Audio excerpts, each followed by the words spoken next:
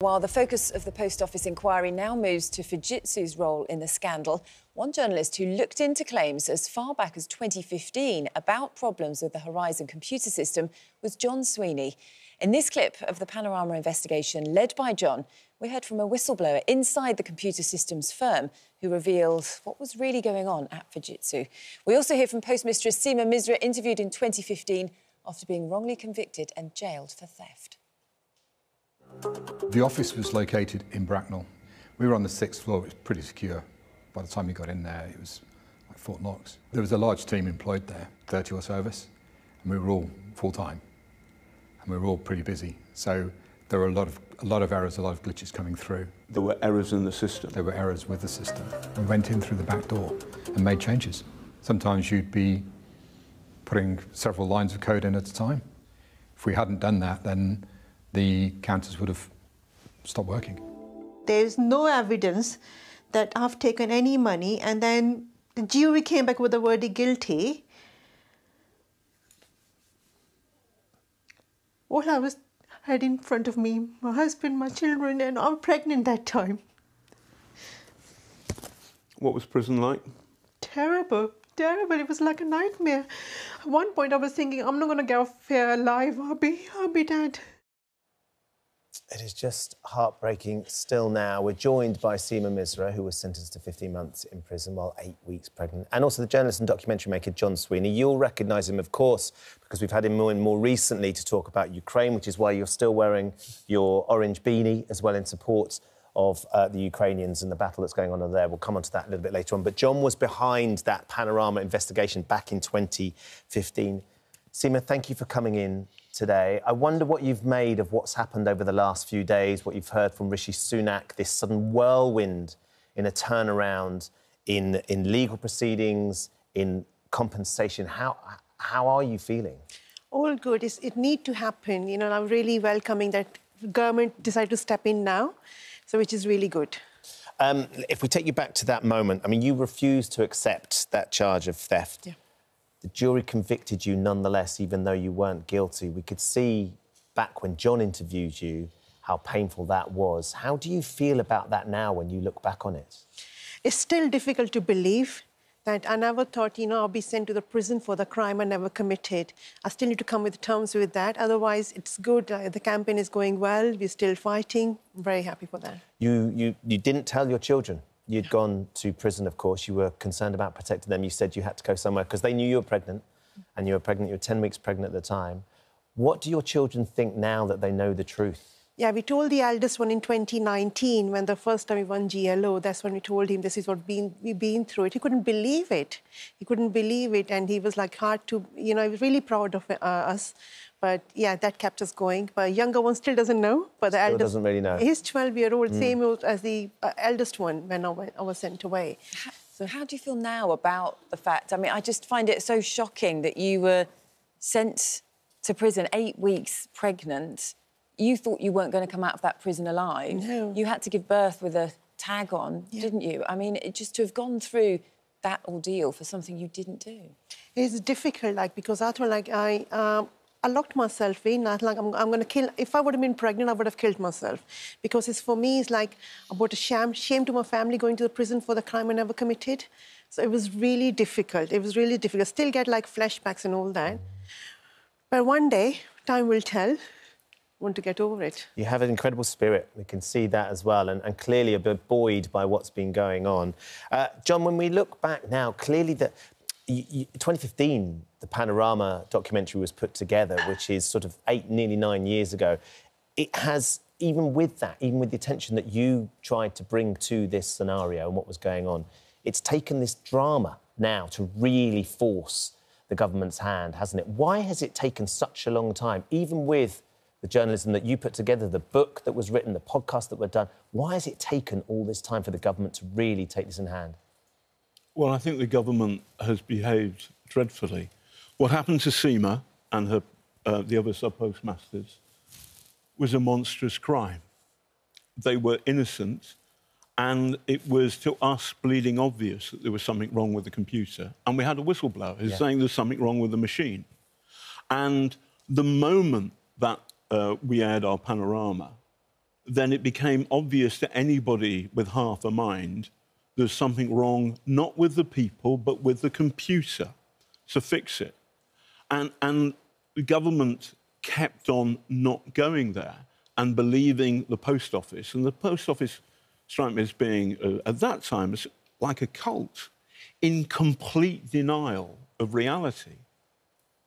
By the way, both Keir Starmer and Ed Davey, leader of the Labour and Liberal Party, have been given a lot of stick.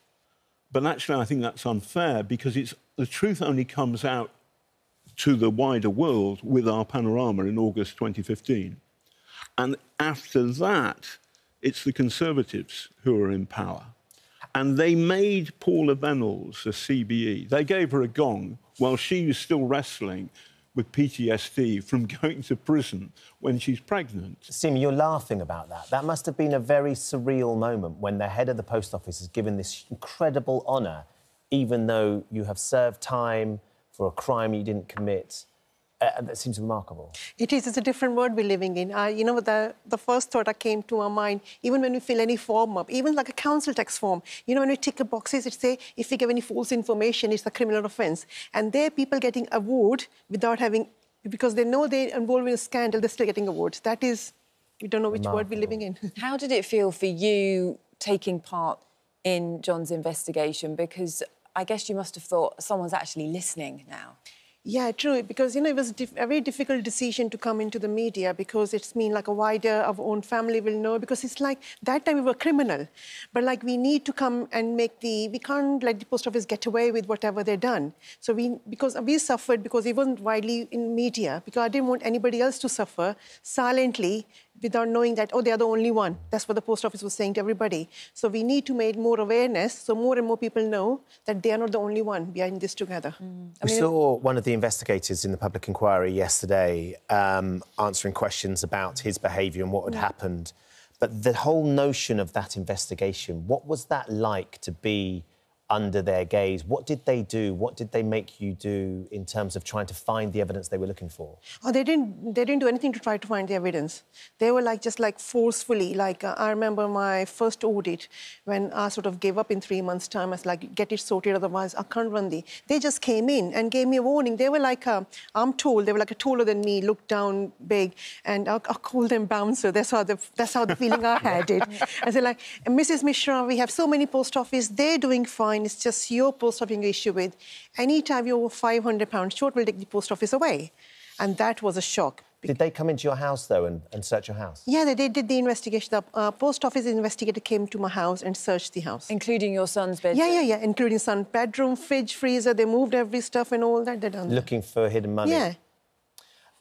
John, we've heard on a number of occasions from sub-postmasters and postmistresses who phoned up the helpline for help or spoke to the post office for help, and they said it's just you. There is no one else that has these problems. And yet, clearly, someone somewhere had said, if someone phones up the helpline, if they come in, you've got to say it's just you. That would point to someone somewhere knew what was going on. They knew. So people inside the post office knew there was a problem with the Horizon computer. And it wasn't just one person. There was also... So I met Noel Thomas, the Welsh guy, who wonderful Welsh accent. The judge said, he said that to me. And he passed his 60th birthday in prison. And when I met Jo Hamilton, so she came at me with a tray full of cakes, just like in the movie. I mean, and the idea that Noel and Seema and Jo were criminals, I mean, who are you kidding? Doesn't make sense. And then well, the whistleblower says it. So people inside the post office knew that what they were saying was untrue, but there was some kind of crazy groupthink that made them deny the truth. And they tried to stop the documentary going out. Yeah, they tried to. There's a story by my great colleagues, the producer Andrew Head and Tim Robinson, today's BBC website, saying they tried to kill the programme and they stopped it. There was actually the editor of the programme met with the PR man from the post office and had 6 one-hour phone calls with him. I didn't know that. But then the editor of the programme went on holiday for 6 weeks, and there was a story in Private Eye with a picture of the editor of Panorama, and the picture caption said, "Has anyone seen this man?" I will now confess that I put that story in Private Eye. I was saying to the editor, don't muck about. These people have suffered and their stories should go on air. That was the point I was making. Because Private Eye pursued the story as well. Yes, no, Private Ian Hislop yeah. is good. But what's so frustrating about this is that the evidence was there from 2015 onwards. We had our whistleblower. He was telling the truth. There was a problem with the machine, and they kept on hushing it up. And then they gave Paul Venables a gong. Come on.